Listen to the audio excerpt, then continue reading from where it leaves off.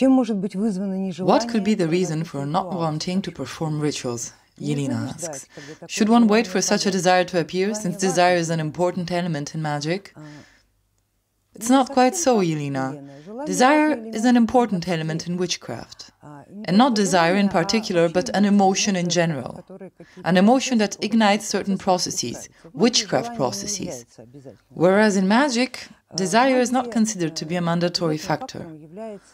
Purposefulness is an essential factor in magic.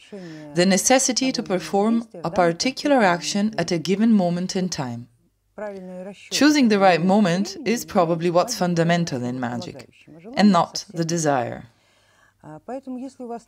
Therefore, if you don't need to perform particular rituals that are witchcrafty in nature, that is, that have a practical aspect, geared towards changing certain processes or adding certain processes to this particular reality in this particular time, then perhaps you shouldn't be doing them.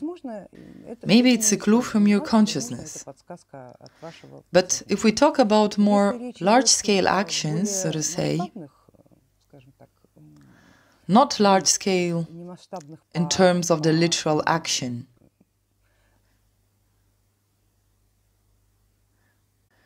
but rather large-scale in terms of its perspectives, its effects.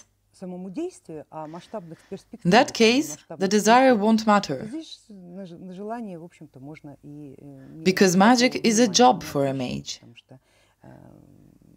And if there is no desire to do the job, then it is not a job, but a hobby. If we consider all these factors, then this will be my answer to you.